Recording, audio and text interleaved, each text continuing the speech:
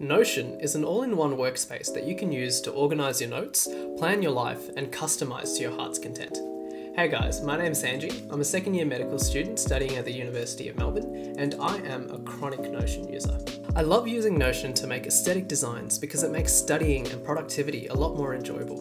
Today, I'm going to show you guys how to design an aesthetic Notion page from the ground up. I'm going to teach you the basics of Notion, and we're also going to go through all the cool customizations that Notion has to offer as well. I think it's really important to start off by planning about how you want this page to look. So for me, I want this to have a 2-column misty mountain kind of vibe.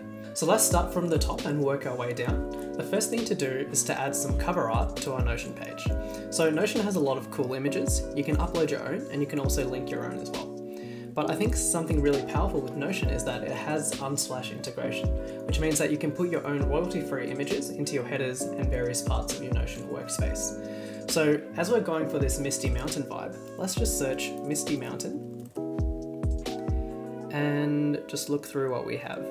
So I reckon this picture looks pretty cool, so I'm going to put it in. So I want to focus more on the green foresty part rather than the stone mountains. So what I'm going to do is I'm going to click reposition, and then I'm going to bring this down. So I'm focusing more on the forest, but I'm still getting a lot of that misty effect. So I'm going to save that position there, and now we have our cover photo. So next we're going to add an icon.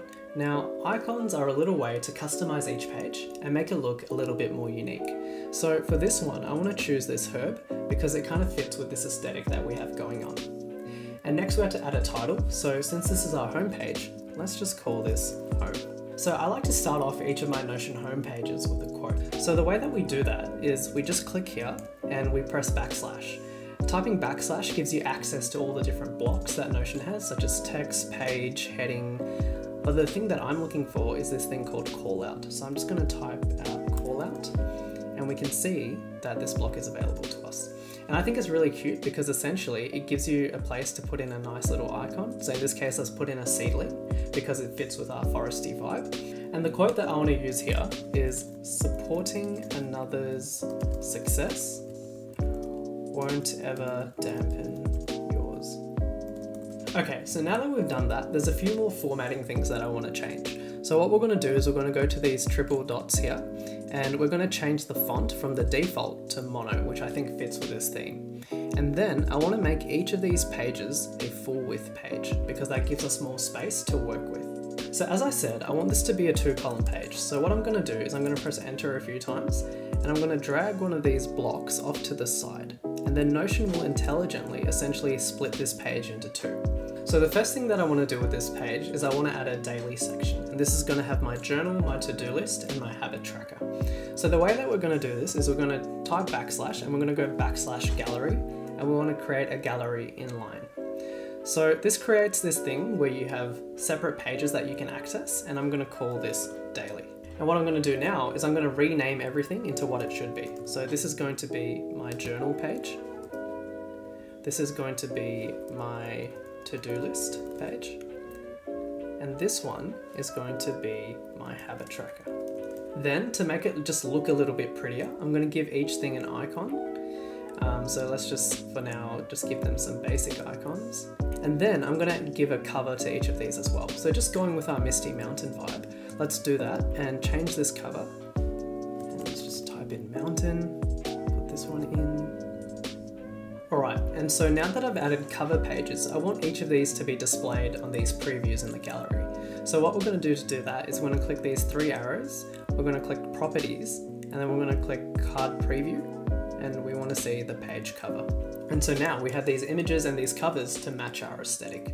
Alright, and so the next thing is a bit of a pro tip, but if you want your icons to actually look a bit better and a bit more minimal, what you can go to is a page like super.so/icons, and you can use these icons. So you just click on the one that you want and it'll copy a link to your clipboard.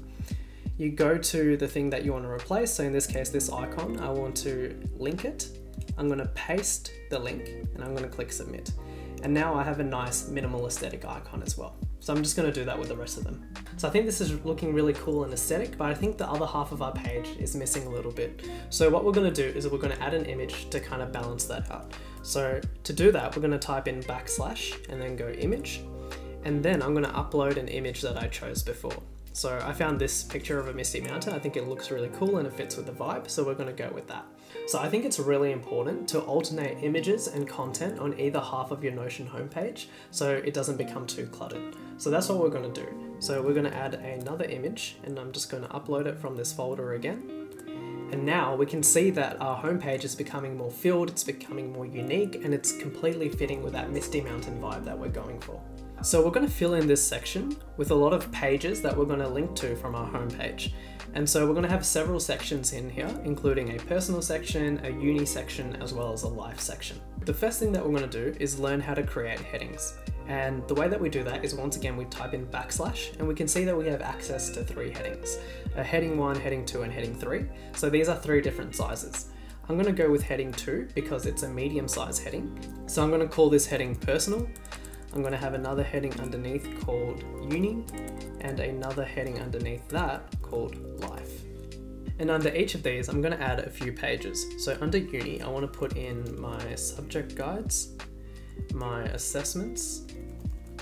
I'll add in a course schedule, as well as a list of my assignments. So what I'm going to do then is I'm going to highlight all of these. And this is another thing that we can do. So we just click on these 6 dots here, and we can click turn into. And I want to turn all of these into pages. So all at once, all of these just random text boxes have turned into pages, which means that if I click them, they will now open up a new page. You can also link to pages that you've made in the past. So for example, if I go back and I type in page and I can click link to page, it automatically allows you to search for pages that you've had in the past. So for example, I'm going to search in bookshelf, and now I'm going to link to a bookshelf that I've made in the past. So now when I click this, I can access this bookshelf with all the books and things that I've read in the past, and I can look at my notes. So we're going to go back to our personal page, and we're going to add in a few more of these. Alright, so now I've added in a few links from past pages that I've made to kind of fill this out a bit, and I've also made some new pages that I want as well, so for my uni schedule. But there's a few more things that we can do with Notion to really customize our vibe. So for example, one thing that you can do is that if you highlight something, you can change the color of the text. And they have really nice pastel colors on Notion. So for example, I might want this text to have a blue background, and I want this uni text to have a green background, and I want life to have a purple background. So this is a nice simple way of giving your Notion page a little bit of your own touch. And the cool thing is that once you start getting used to pressing /, you can access these commands a lot quicker. So for example, if I wanted to turn this into a yellow background, I could just type in yellow B, and then this will turn into yellow automatically instead of me going through all of those menus. So we can see how we literally went from nothing to a really nice aesthetic homepage with this Misty Mountain kind of vibe, with all the links that we need as well. So things to our personal life, our uni, as well as just our life in general. So I'm going to quickly teach you guys how to use templates as well, because they can make our life a lot easier. So for example, with this course schedule, it's probably going to be really hard to make a table and then fill in everything by ourselves. So what we can do is, when we have a blank page, we can click on templates, and we can look at all these templates that Notion has for us. And so the one that I want to use here is this course schedule template here. So I'm just going to click use this template, and Notion will automatically develop this template for you to use. And so now that we have this template, we can use it to fill in the things that we need to do with our course. So for example, if I have a biochem assignment to do, and let's say it's due on the 27th, the type is an assignment, and it's on biochem, I can organize all these things by subject, by topic, by the due date, which is really cool. So for example, if I wanted to see my assessments based on due date, I could click sort, and then I could click dates ascending, as it is right now. But another really cool thing about Notion is the Kanban view that you can use. So if we just click here and we click add a view, we can click board and we'll click create. And now this is a completely different way of looking at this information. So we can see that these are the lessons that we have to do, these are the assignments, and these are the exams. So it's another way of visually representing your information. And of course, depending on the type of person that you are, for some people this board might look better, but for other people, the original table might look better as well. So now that we've made the bulk of our homepage, we've learned how to use colors, we've learned how to make galleries, pictures, as well as make our own pages and fill them with templates. what we're going to do now is just finish this page off. So a few more tricks that I want to teach you guys is, number one, if you press the hyphen key 3 times, 1, 2, 3, you can create this nice lined break in the page, which helps separate your information, and I usually like to put 2 of them. So we're going to finish this off by firstly adding another quote. So once again, we're just going to add a call out, and we're going to put this quote, "I didn't come so far to only come so far." And the last thing that I'm going to teach you guys is pretty cool, and it's about widget integration. Okay, so widgets are just another way in that we can customize our Notion and make it a little bit more aesthetic. It's a tiny bit more work, but the results are completely worth it. So indify.co is a really good site to get some of these widgets. And so some things that you can have are like quotes, a life progress bar, weather, a counter, countdown, and buttons that you can use as well. So what we're going to do today is we're going to create a life progress bar. So all we do is we make an account and then we click create widget. So to make this widget, you have to write in a few things. So let's just say that I was born on the 1st of January 2000 and I expect to live 80 years. So I like to get rid of all the bars in the middle, so month, week, day, and quarter, and I like to leave just the year and the life. I want to leave the numbers as percentages, and I want to make this dark mode because we're using dark mode on Notion. And so now that we have this widget, all we have to do is we have to press copy, and we can go back to Notion and we can type in embed is the command that we're going to use, and we're going to type in the link and copy paste that link. So it will take a second, but once we have this, we can now resize this to fill the page like this. And I'm just going to make it a bit smaller because it looks better when it's thinner, like this. So I reckon this is pretty good for a basic Notion setup, guys, right? We have our nice aesthetic vibe going on. We learned how to use icons, callouts, galleries, images. We've learned how to embed things as well as make quotes and new pages and use the templates as well. So I'm going to put a link in the description below so you guys can access this really aesthetic homepage.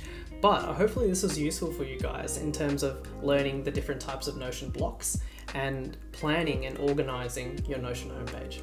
So that's the end of the video, guys. Like if you enjoyed it, subs if you loved it, and I'll see you in the next one. Peace.